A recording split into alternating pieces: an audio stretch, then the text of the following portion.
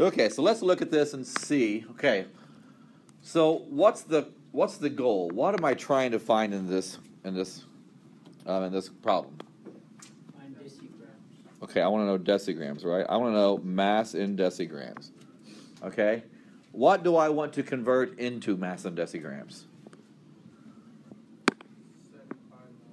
Yes, you are all over it. I want to turn this into decigrams, right?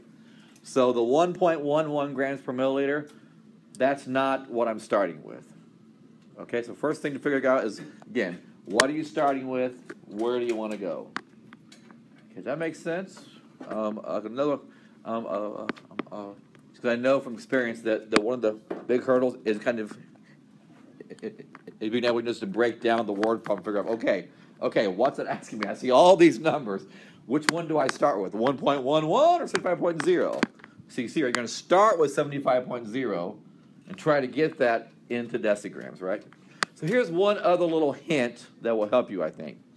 Notice my goal is to get decigrams, which is just one single unit.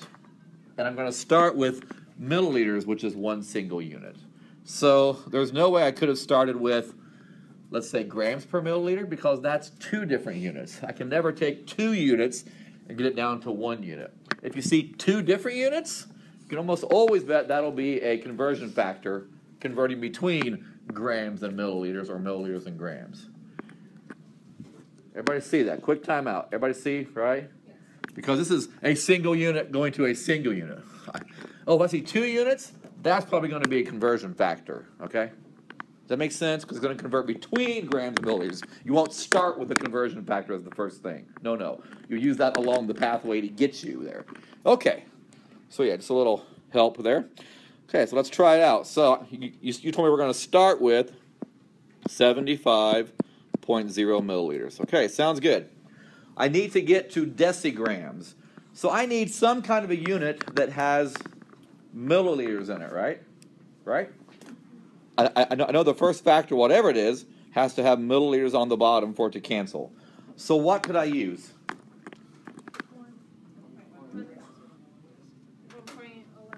1.11 grams. The density, right? 1.11 grams is a milliliter. Okay. Now I know the next one, I need something that has grams in it. Well, what could I do next? Yeah, what do you think? 1 over 10 to the negative 1. Okay, so you're saying grams going to decigrams. Okay, well I know I want to get to decigrams, right? So let's turn grams into decigrams. And you said deci means 10 to the negative 1, and that absolutely goes on the bottom, right? It goes the opposite of where that. Why is this not showing up? That's weird. I got it drawn on here. Oh, reconnecting. Yes, okay, so 1 decigram is 10 to the negative 1 grams, right? I don't know why this is reconnecting. Sorry about that. That's never happened before.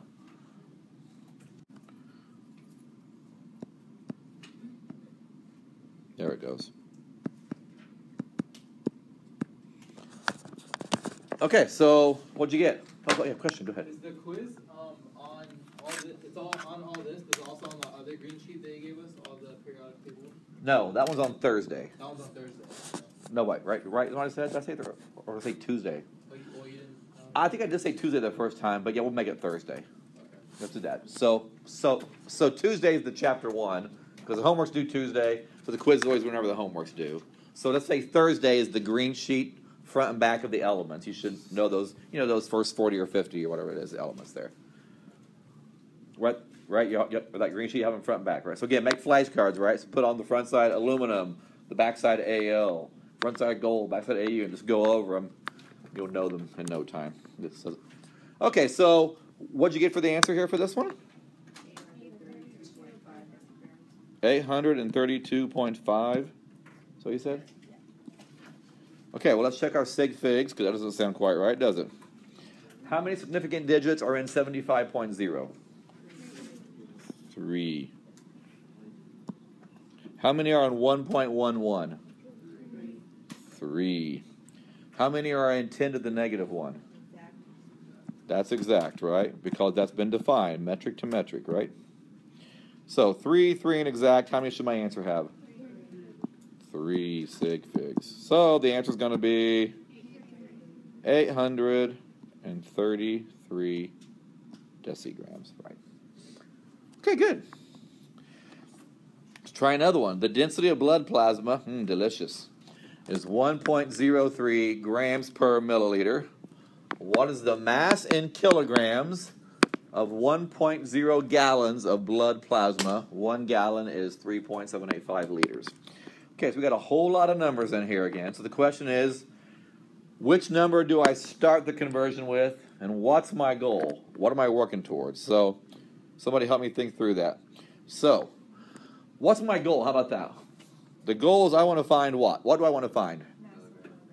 Mass in kilograms. You are so right. Mass in kilograms of what?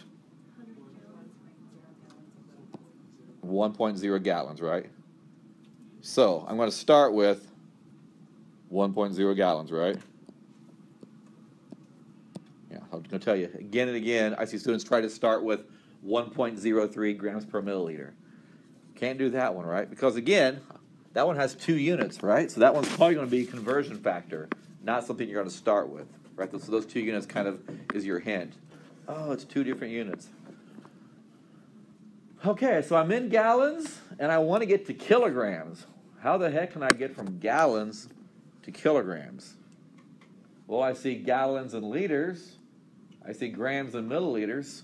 So how would I start? Which one would I use first?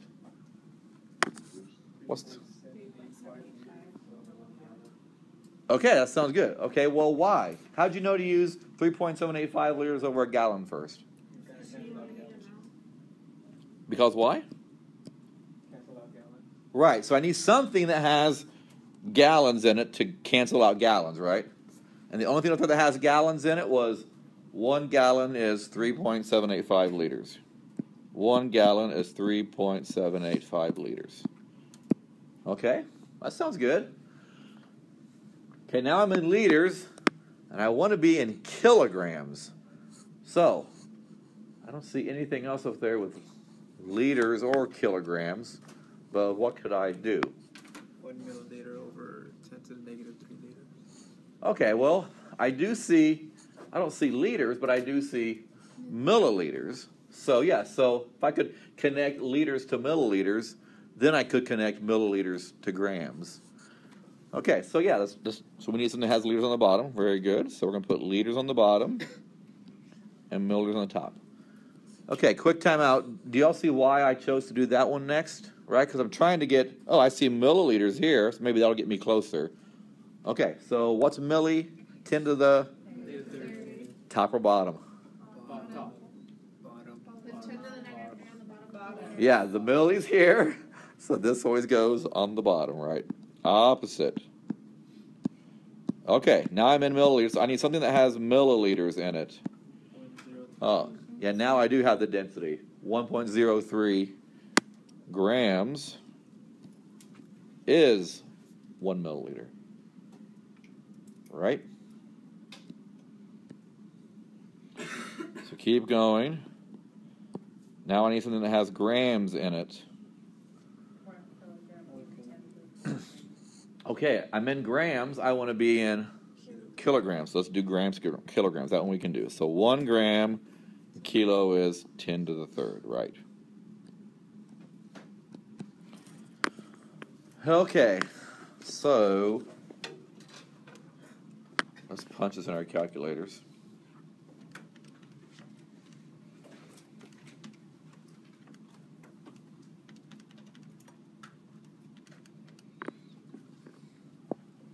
I got 3.8985 kilograms. Is that what you got?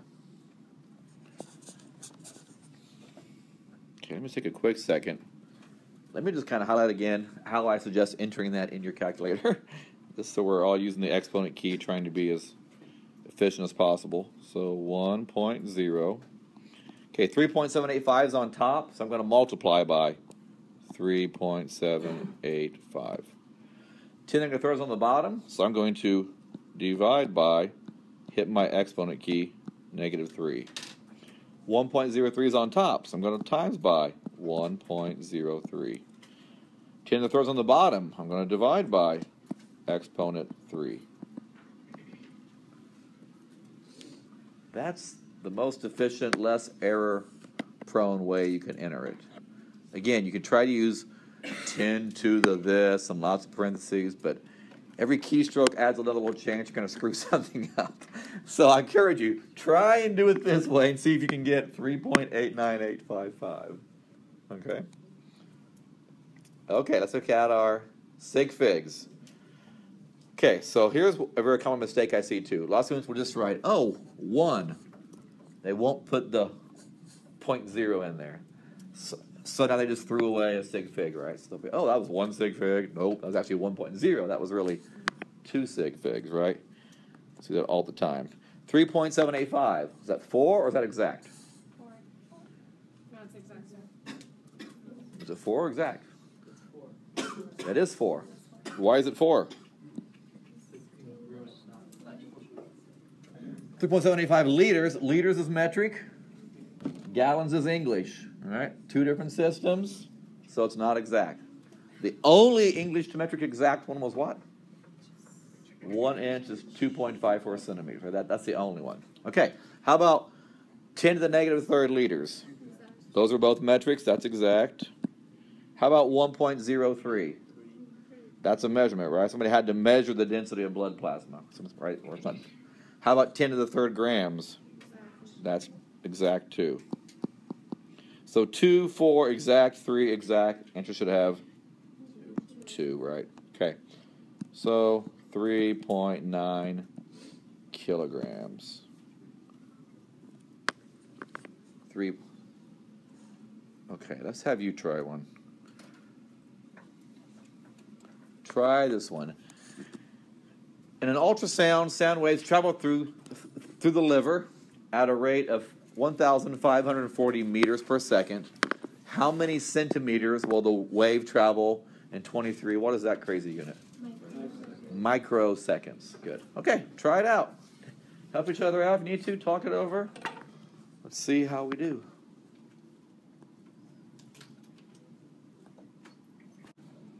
So let me walk through this real slow again.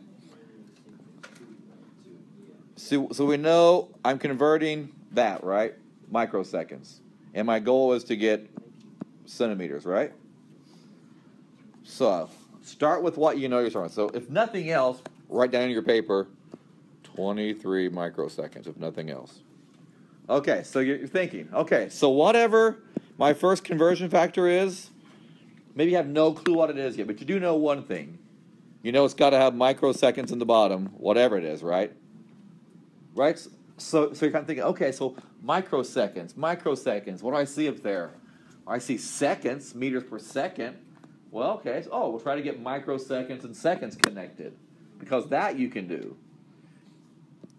Does that kind of make sense? Right? So, again, it won't say you have to do if you're kind of thinking, I know I have microseconds, but I need to get somewhere familiar. What do I see? I see seconds. So let's try to connect those two. Okay, micro means 10 to the what?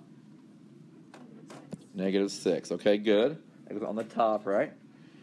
Now I'm in seconds, so I need something else that has seconds on the bottom. Now I do see seconds. Now I see meters per second. So let's put 1540 meters per second. Okay, well now I need something that has meters on the bottom, right? You know that much. Meters. Well, what am I going? I'm going for centimeters. I have meters, I want centimeters. Okay, again, that's when you know how to do. You know how to do meters to centimeters. So what's centi mean?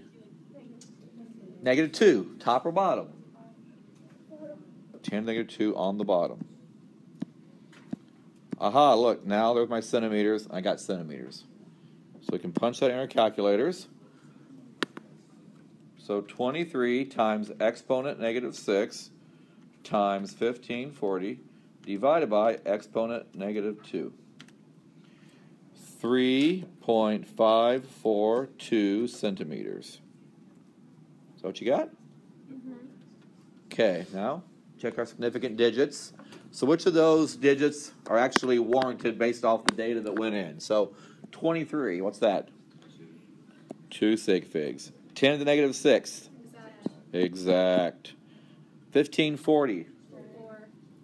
No, 3. 3, yep, right. The end zero is nothing we can, yeah, right. If there's a decimal there, it'd be 4, but there wasn't. So 3.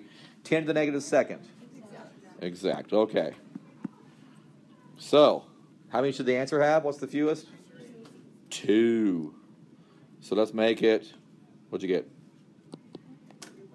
3.5 centimeters.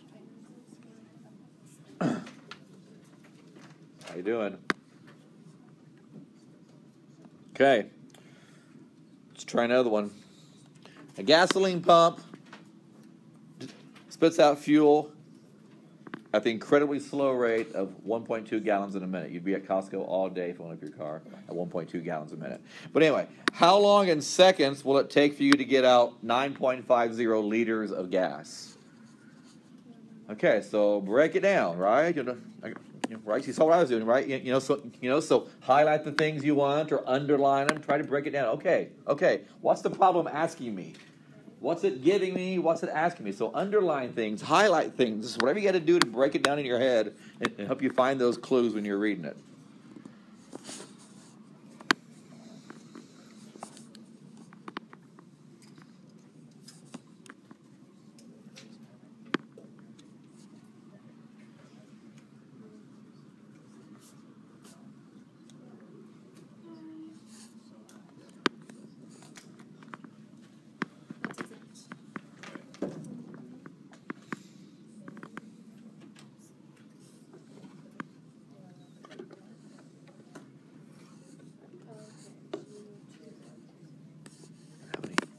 Or notebook or anything to take notes on?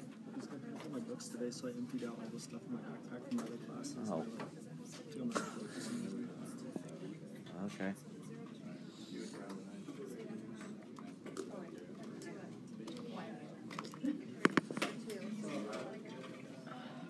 Didn't it? That was fast. Good. You guys are getting speedy over here, huh? Yeah, it's making sense. Hallelujah. Sorry?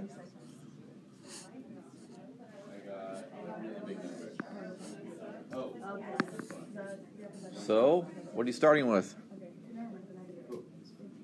1.2, 9.50. What do you think? What's that asking you to? What's your goal? What are you trying to find? How many seconds? Yes, your goal is to find seconds. Yes. Yeah, you're right. It's 9.50 liters. So yes, you're starting with that number. So at least write down 9.50 liters. You know that much. Then try and look for something else that has liters or liters, like in that. So. Look at you this time. You guys flew on that one. Yeah. Started with the wrong one. Oh, okay.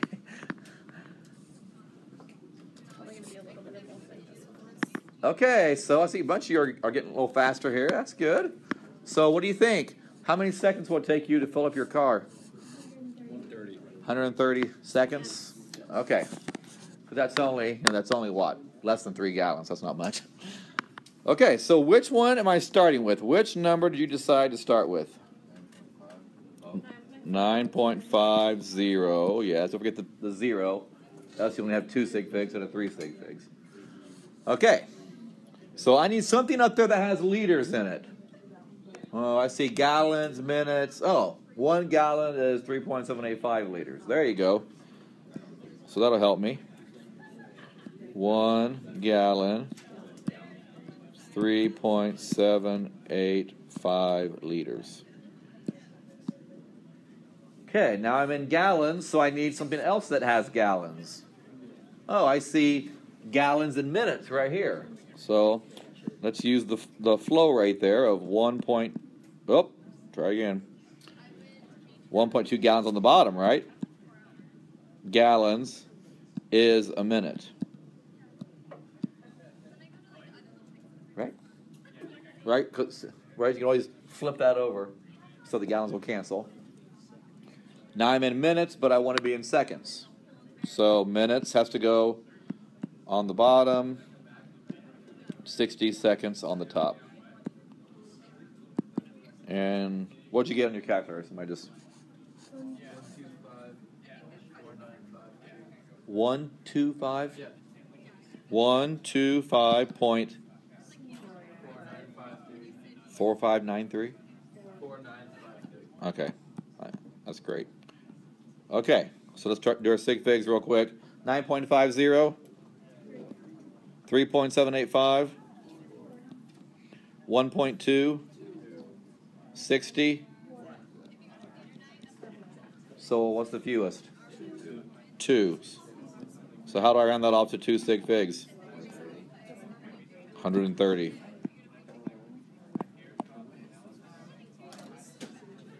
Right? Or 1.3 times 10 to the second. Yeah, right. Or you could do it. Or you could try to get rid of that little placeholder 0 and make it 1.3 times 10 to the second. Do you want to close that door just a little more? Thank you, Jen. Yeah. So 60 is exactly because it's going from seconds to minutes to seconds. That's been defined, right? So that's known, right? Yeah, defined to be truth. That's exact. Right? That was measured, right? The flow rate. Somebody had to measure how fast the gas was. That was a measurement. So the 1.2. Okay, let's do 1 or 2 more, then we'll move on to chapter 2. Okay, here's a fun one. This one has a lot of moving parts, but you can handle it. Yes. One question first. Do we have to go to pounds and then ounces? Can you have 60? You can skip it if you want to. Yeah, you can skip it if you want to. Can you just go 16 over 454 like that? You can skip that if you want. Okay. Okay. You can do that too. Yep. Okay, try it out. Of course, this data is from last semester. I didn't go through and change the price of gold and the euro exchange rate this semester, but it was accurate last semester. You said the element quiz is next Thursday. Next Thursday. Okay, cool. Yeah. Yep. Week from today.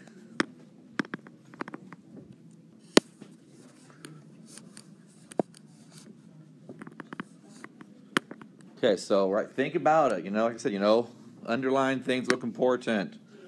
All right, what do we got to do? Okay, let's try it here.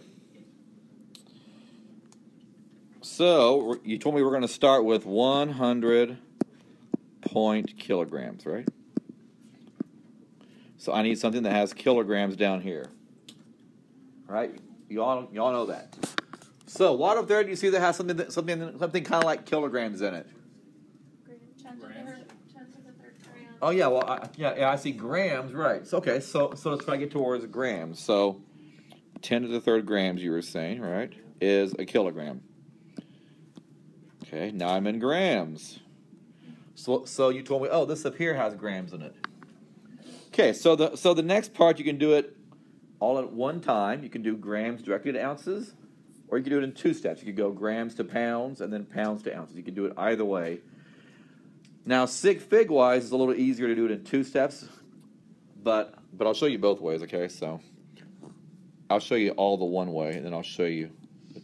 So you could do it directly in 1 step like this. That's totally fine. That totally works. Now my grams are gone, and now I need something that has ounces in it, right? So what has ounces in it? 1,089 per ounce. Yeah, the price, $1,289 is an ounce. Okay, now I'm in dollars. $1 is 481 euros. Okay. So we can get euros, some big giant number.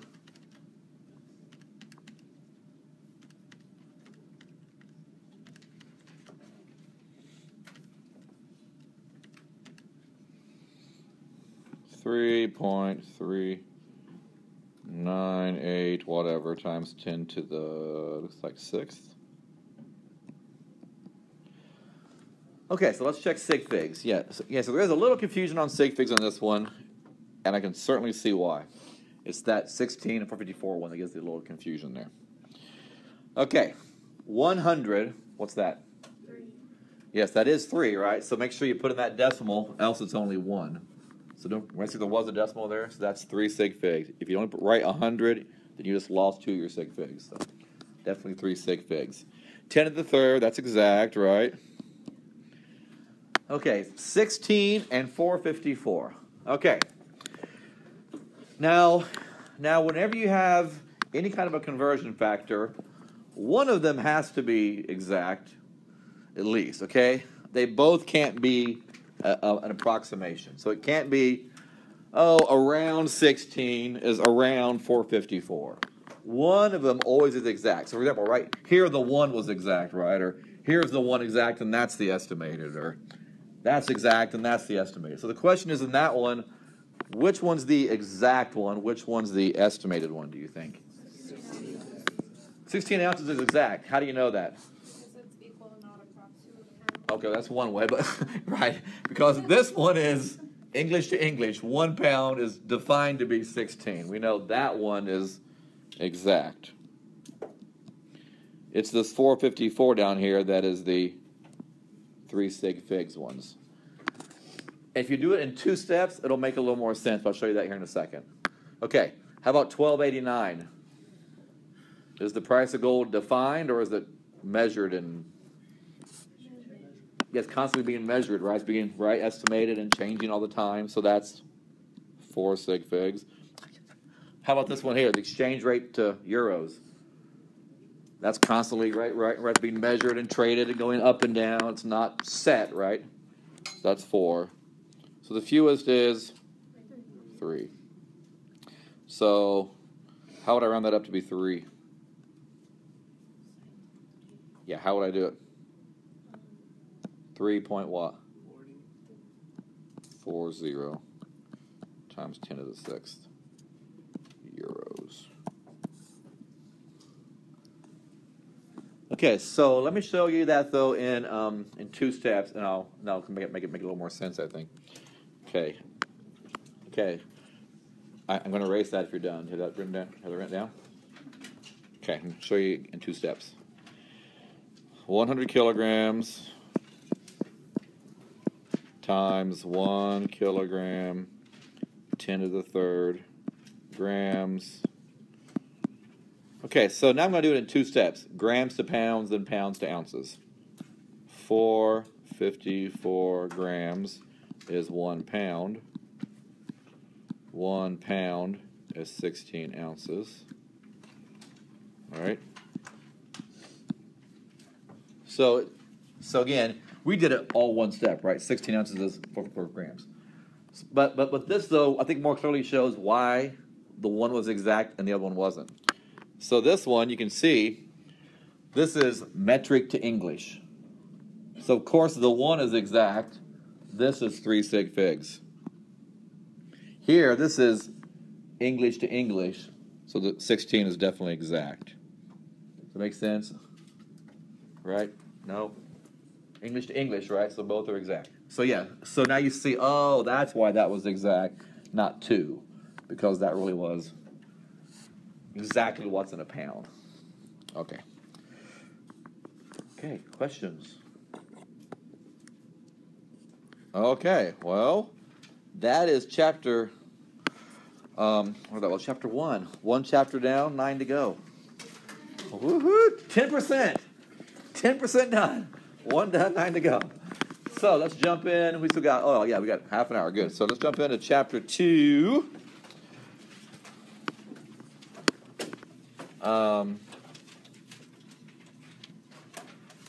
So again, I'll say, right, so our homework is due on Tuesday, right? So get on the homework. Again, I've been encouraging you all along. Hope you've been doing some every day or 2, kind of practicing it right up to now. Because again, if not, you're going to be going back being like, how did I do sig figs last week? You'd be like trying to remember, right? I'm telling you, come to class, practice it the next day or 2. Come to class, practice. So even this weekend, try a little bit tonight or tomorrow. Try a little bit Saturday or Sunday. Try a little bit Monday. And if you have questions, come to see me on Monday. Or go to the Library Tutorial Center on Monday. Or go to your FLS or whatever, right? Go get help. Yes, but don't try to do it all Tuesday morning Tuesday morning prior to your quiz. It will not go well for you in this semester. I guarantee it. I've seen hundreds of students try that. They never do good. Never, ever, ever do good. Okay, regular and often. Yes? Is the quiz on Tuesday with this little scantron, or? No. Okay. No, it's not. Yeah. The one on Thursday, the elements, that'll be a Scantron one. The one Tuesday is old school, show me your work. Set it up, make things cancel, do your sig figs. Yeah, kind of like that. Yeah, so just write it out and show me whatever it is. Okay, so chapter 2, we're going to discuss energy and matter. And does energy matter? I'm just kidding. Yes. Okay, yes. So let's look at energy and matter. Okay, well, energy, of course, is a major component of our universe. Now, you always think of the universe, as being made up of physical things, but it's also made up of energy, right? All the light and the heat and the radiation, all that stuff around us is also another major component of the universe. Now, if you were to go ask somebody over in the physics department, they would say, okay, well, energy is the capacity that allows you to do work. Okay, so energy is the capacity to do work, to make things happen, to push things, to drive things, to lift things, to change things. That's what energy is. And pretty much all energy in the universe can be classified as one of two types, either as what's called potential energy or as kinetic energy. Okay, one of those two types. All energy is either potential or kinetic. Potential or kinetic. Well, the behavior of matter is driven by energy. Okay, well, why do things react? Why do things glow? Why do things get hot or cold? Why do things explode? Why do fluids flow? Why do, I don't know, whatever happens, why does blood clot? Whatever it is, why does your heart pump? Well, all that behavior is being driven by energy in some form, right? So there's something that's, it's doing work. It's causing those things to explode or to form or to change or to do whatever, okay? So we really have to understand energy then to understand that. Okay, well, there is this law you might have heard of called the law of conservation of energy, which says basically that energy can neither be created nor destroyed, okay? Energy can neither be created nor destroyed. So what that means then is whatever energy we have right now then in the entire universe is what we've always had, is what we're always going to have. Because you cannot make new energy and you can't actually lose energy either. What you can do though is you can actually change energy from one form to another. Okay? So you can change one form to another. Okay. Well, so in a grand and universal scheme, there is never a true energy crisis because there's always the same amount of energy all the time. It's just that your form of energy has changed. Okay. Maybe it was all stored up as a fossil fuel energy, and now it's been transferred all into thermal energy, but still the same amount of energy there. You just changed the forms of energy. Okay. So it was, or you can transfer energy between objects, right? So you can take this, I don't know, as a calculator, right? And you can push it, right? So I was transferring energy here, right, out of my hand into that calculator. Right? I can transfer energy between things, right? So you can push them or lift them or slap people or whatever you want to do, right? So all that kind of stuff, right? So now you're transferring energy from your fist to their face or whatever that is, right? You're transferring energy, but you haven't actually lost energy. You just transferred it. But again, like I said, it cannot be created nor destroyed. Of course, it never just comes out of nowhere, and it won't just vanish into nowhere, right? You can transfer it. You can change types of energy. It was mechanical energy, and now it's electrical energy. It was stored up energy in dynamite. Now it's thermal energy when it exploded, but it was always there. It's just transferring types of energy. Okay, you can transfer it into different things. Okay, so here's a funny little thing. So this is called the Joule apparatus, and this was invented by a very famous scientist named James Joule. Maybe you've heard of him. He was from Manchester, England, and James Joule was basically then back in 1800. Back in the 1800s, he was trying to figure up the difference in the kinetic energy versus the potential energy. Okay, so what is potential energy? Potential energy is basically it's energy then that has been, it's not actually doing anything yet, but it's kind of stored up in there and it has the potential to do something. Okay, so it's stored energy. It's stored energy. Now there's two ways that we can kind of store up energy. One is based off the object's position, and the other one is it's based off the object's composition. What's it made out of?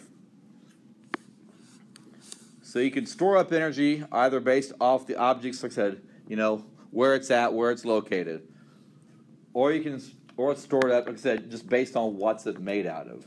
Okay, so the very bonds that it's made out of are storing lots of energy, for example. And I'll give you a couple examples here on that. So, for example, let's say you have a big dam, and behind the dam is a bunch of water. Okay, well, the water then right now, the back here behind the dam, isn't actually doing anything yet. Right? Makes sense, but if the dam breaks, all of that energy that's kind of stored up there would all change from potential energy into a big rushing tide of kinetic energy, right? Actually, energy of motion, actually doing something. Okay? Or you have a spring, right? A spring, and it's been compressed. Okay, so it's all stored up then. It's all stored up then based on the position of the spring. And once you release it, well, now it transfers into kinetic, and it goes boing, right, and flies off, right? So based on its position. Or another good one is the chemical bonds like in food that you eat, or in the gasoline you put in your car, or in the coal you burn in a factory. Okay, so again, right. So that a hamburger, those French fries, whatever it is, right? When you eat it, it's not actually active energy when you eat it, right? It's all just stored up energy in the bonds of those fats and those proteins, or it's stored up energy then in the bonds of the gasoline or whatever. But once you actually begin to digest it, well, now it turns into active energy as your car moves or your body moves or whatever, right? So it's just stored up in the actual bonds of the food, the gasoline, the fuel, the coal, whatever it is. Okay, so that's potential energy. Now the kinetic energy, like I said, that's the energy of the motion, when it's actually doing something now. Okay, so was kind of stored up, now it's been transferred, now it's doing something with all of that energy. It has some motion going on. So any object that's moving has kinetic energy, right? So, cars, people walking, planes flying, leaves falling from trees, whatever, those are all kinetic energy because they're moving. They're moving. So examples, like I said, so once the water flows over the dam, well, now it's not just stored up, now it's actually moving. So now you have transformed all the potential energy into kinetic energy. Right? Swimming, right? So now that's moving, right? So you're taking food and stuff in your body, right? And fat where it's stored up, and now you're changing that into kinetic energy as you begin to move, right? Kinetic energy into motion.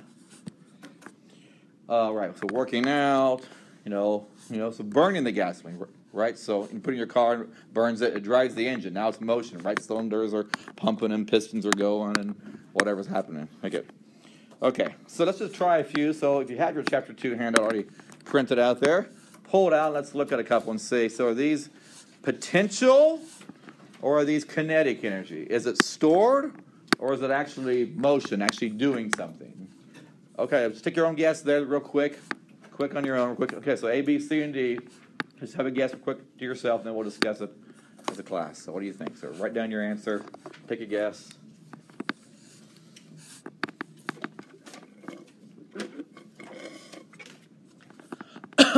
Excuse me.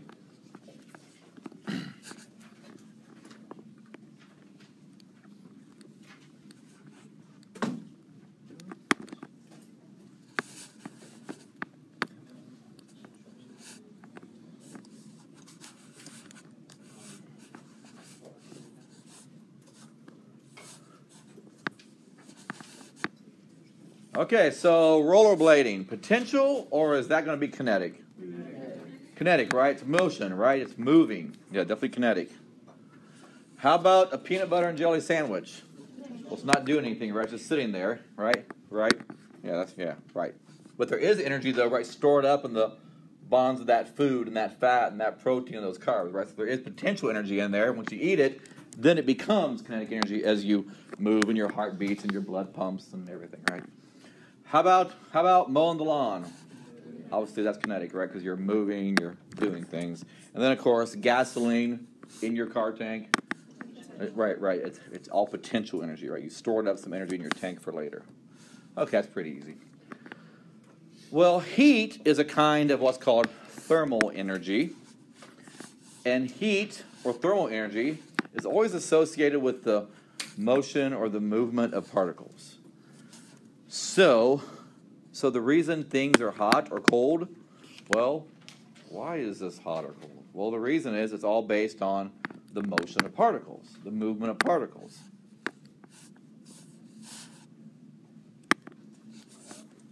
So, the faster particles are moving, the greater amount of the kinetic energy, thus the greater amount of the thermal energy or heat they're producing. So when something is really hot, let's say it's a hot piece of metal or a hot liquid, that means the particles, the atoms and molecules, are vibrating or moving at a very, very fast rate. They have a lot of motion going on. Okay, so for example, I used to love these back when I was in high school and college. Totino's cheap-ass 99-cent frozen pizzas. I used to love them. And, okay, so right now you have it, and it's a nice, cold pizza, right? So you heat it up, and it turns into this yummy, delicious, super unhealthy 44 grams of fat per slice or two slices. I'm like crazy. Pizza, right? So what happened from here to here? Well, again, when you heat it up, what are you doing? You're making all the atoms and molecules in this, they begin to move faster and faster and faster and faster and faster and faster and faster. And that's what heat really is. It is an increased motion of the particles. Because they're just either, so like I said, they're actually, either moving faster or they're vibrating faster or whatever. There's more motion in the particles. And that's what makes things hot. Okay? Oh, I should mention, though, by the way, though, and vice versa, right? So things move slower, particles move slower, well, then they're getting colder, right? So they go slower, and that makes them colder. Okay, well, how can we measure that? How can I actually put a number on the amount of heat or the amount of energy?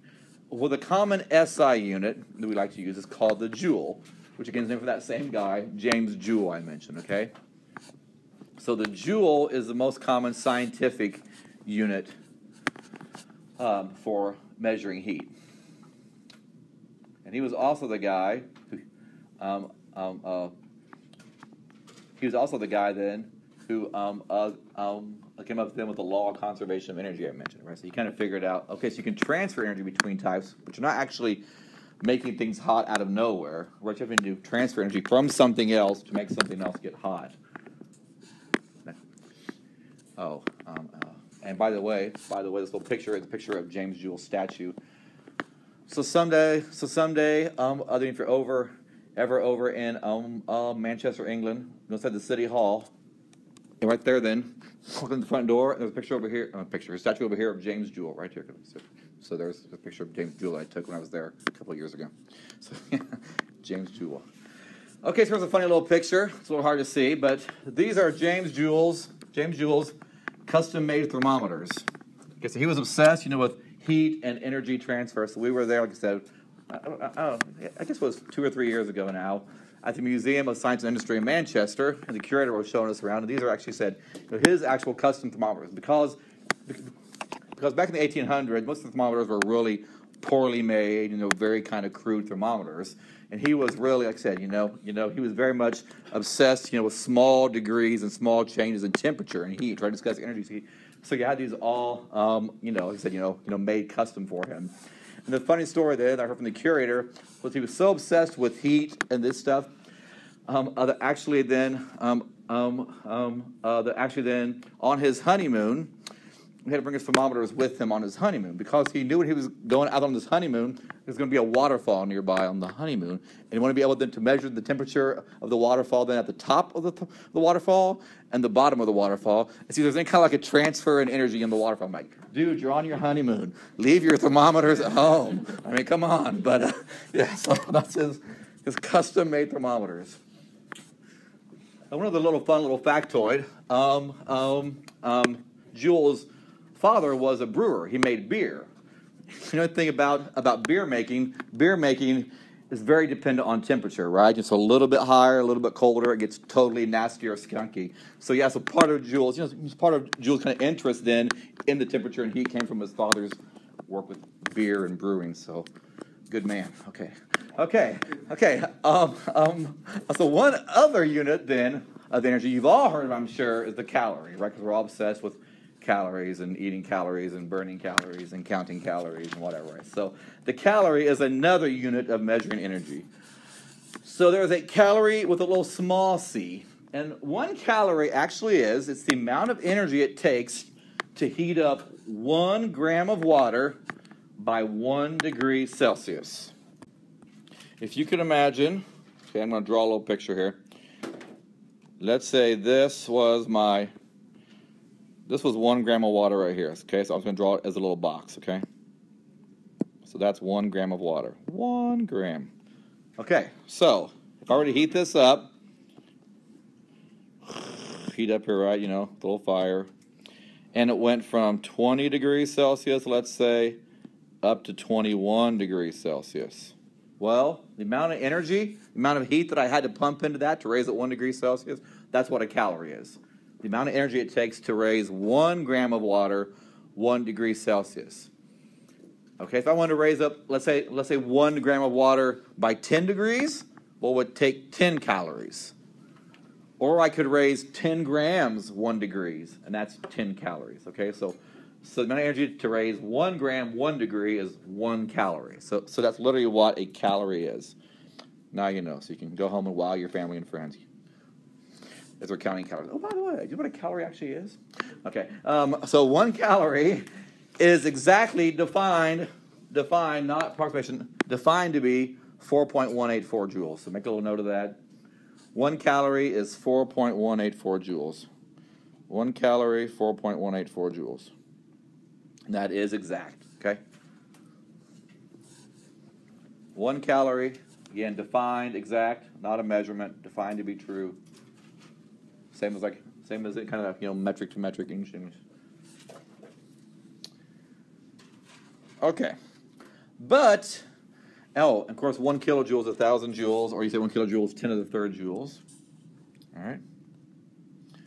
So 1 kilocalorie, same thing, is 10 to the third calories, right? Or 1,000 calories.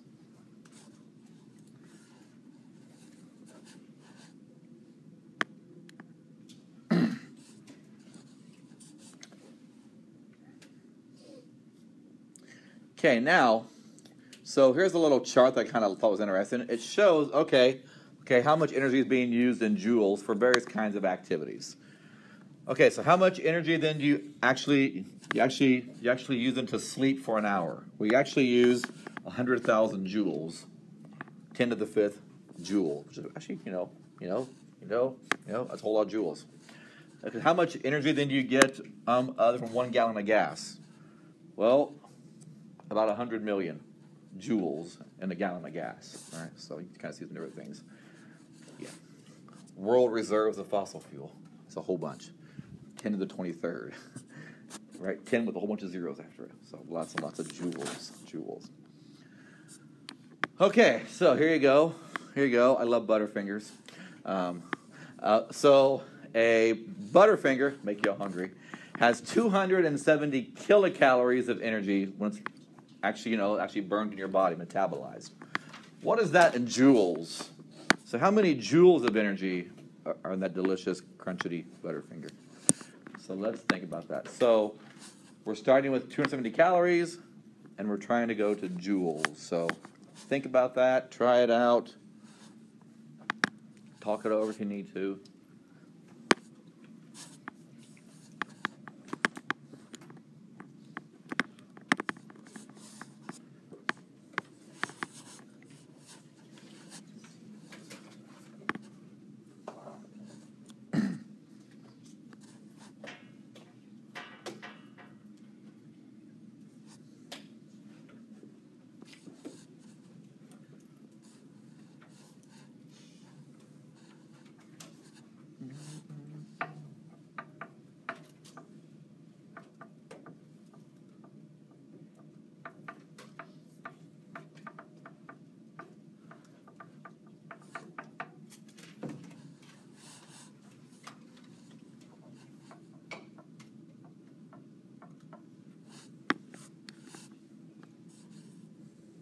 Set it up. See what cancels. Remember the one I asked you to mark, right? 1 calorie is 4.184 joules, right? So make sure you have that in your back of your head. You're in kilocalories.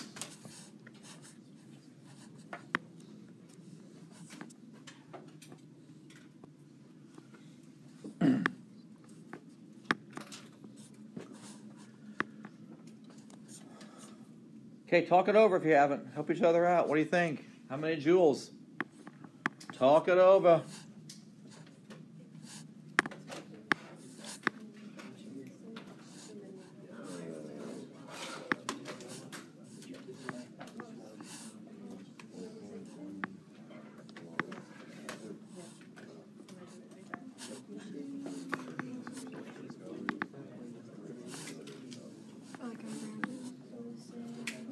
That's not right.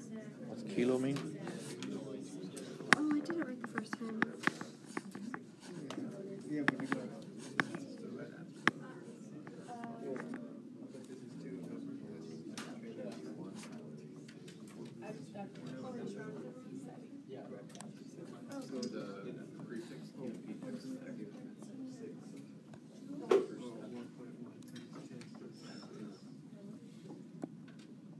Oops. Okay, 270 kilocalories. And I want to go to joules. So I know kilocalories has to go on the bottom. So what do I do first? Transfer it from kilocalories to just calories. Okay, so what's kilo mean? 10 to the third. Top or bottom? Top. 10 to the third calories is a kilocalorie, right? And then what next? Calories to joules, which is what? 4.184 joules. It's 1 calorie. Okay. So you punch that in and what'd you get? Some big number. 1,129,600. Is that what you said? Okay, so how about sig figs? 270. 2. 10 to the third. 4.184. Yeah, remember I said that one's exact, right? Don't forget that. That one's exact. Okay, so it should have how many? 2. So 1.1 times 10 to the 6th. There you go. So yeah, 1.1 million joules in a single Butterfinger. That's a whole lot of joules, right? So yeah, so there you go. And by the way, I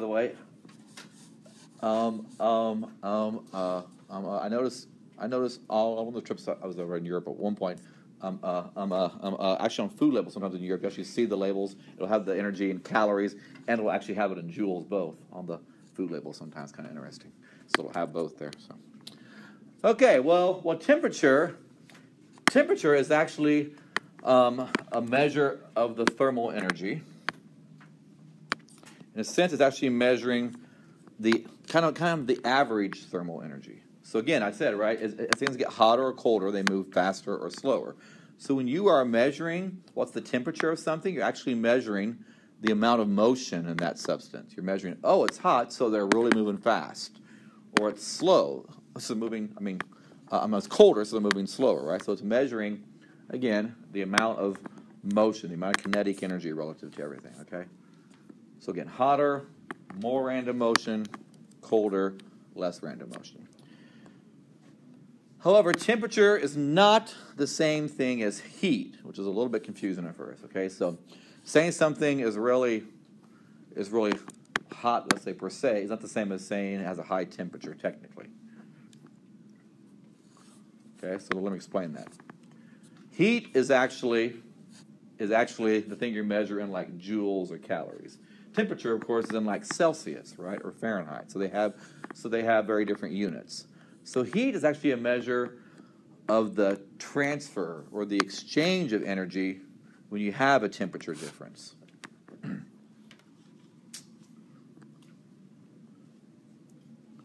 Okay. So here, let me do this. I'll give you an example like this. Let me try to draw something. Let's say I have two containers of water, okay? Here we go. Here's a lot of water. Here's a lot of water. So let's say both of these are at, oh, I don't know, let's say they're both at 100 degrees Celsius. Okay? So they both have the exact same amount of temperature, right? Same temperature. But if I were to throw a glass of hot water on you versus a bucket of hot water on you, obviously the bucket would have a lot more heat. Does that make sense? Right? It would hurt a lot more, right? So again, heat is not the same as temperature. Because this temperature tells me then yes, they're both moving then at the same speed, right? The particles move at the same speed, but there's a lot more heat available in this one than there's more heat than available than in the bucket to be transferred than there is heat available in the glass to be transferred. Does that kind of make sense? So again, heat is not the same as temperature. Okay. So how about this one? Okay, so you have a piece of ice, which is cold, and you drop that into, let's say, warm water. Well, again, so the heat measures the transfer of the energy from the warm water. It goes into the cold ice. So again, heat is measuring the transfer of energy. Well, so the warm water gets slower, colder, and the ice gets warmer and faster. So you're transferring energy from one thing to another. So that's heat. Again, not the same as temperature. Okay. So this is measuring the transfer. This is just measuring again, right, the average motion, the average amount of kinetic energy. It's not measuring the transfer. Okay, a few more minutes left, and then we'll call it a weekend. Or at least I will. Maybe you have more classes. I'm sorry if you do. So there's 3 scales for temperature. Again, you all know the Fahrenheit scale, right? That one you're familiar with here in the U.S. And you may also know the Celsius scale, depending on your home country. You know the Celsius scale. But again, I mentioned back last week, though the one in science though that we really like is called the Kelvin scale, named for another English guy, Lord Kelvin. So let me talk about these scales real quick. So notice here. So on the Fahrenheit scale, of course, water boils at 212 degrees, right? Let me highlight. How about this highlight? And water freezes at 32. So that's a difference of 180 degrees between water freezing and water boiling. But on the Celsius scale, the difference is 0 to 100. So Celsius scale, right, the same thing, freezing to boiling, is only 100 degrees difference. You with me? No? Yes? Okay, so that means, well, if that's 180 and that's 100, well then this scale, the Fahrenheit scale, is basically 1.8 times bigger than the Celsius scale. So every change of 1 degree Celsius is the same as a 1.8 degree change in Fahrenheit. Does that make sense? So if I go up to, let's say, 1 degree Celsius, that's the same as going up 1.8 degrees Fahrenheit. Okay. But notice the Celsius and the Kelvin have the same difference. So here, from freezing to boiling is 100 degrees. For Kelvin, freezing to boiling is also 100 degrees. So those have the same magnitude. So a change of 1 degree Celsius is the same as a change of 1 Kelvin. Same magnitude. So a change of 1 Kelvin is the same as 1 Celsius, but that's 1.8 Fahrenheit. Okay? Yeah. So isn't Celsius going to Fahrenheit, you multiply the Celsius by 1.8 and add 32? Yes. Okay. Yeah, exactly. So you're going there right now. So there's 100. Right. So there's a 1.8 degree difference, right? And you also notice then that, as you're saying, the Fahrenheit one is 32 higher than the Celsius one, right? So exactly. So yeah, exactly. So the way we transfer Celsius into Fahrenheit is we do what you were saying. We're going to use that thing. We're going to take 1.8 or 9/5, the same as 1.8, that difference, times the Celsius, and then we're going to add 32 to it. So you can take the 1.8, right, that I just told you, because it's 1.8 times bigger. So 1.8 times the Celsius, and then add 32. That's how you convert Fahrenheit into Celsius. Or actually, Celsius into Fahrenheit. Okay, I think we're out of time, but just write that down, and we'll do some actual practice with that next time. And just keep in mind real quick, this is exact, and that's exact. The 1.8 is exact. Okay, well, so when I see you Tuesday, bring a scientific, non-graphing, no smartphone calculator right for your quiz. Else you better be really good at some long division. You'll be doing it by hand. So, okay, so. And please practice this weekend. Do some homework. Have any questions? You send me emails over the weekend. I'll try and check them out. We will see you on Tuesday. Also, your lab's on Tuesday, right? So make sure you have your pre-lab questions done, your procedure written out, your tables ready to go, all that good stuff too. Okay, have a good weekend.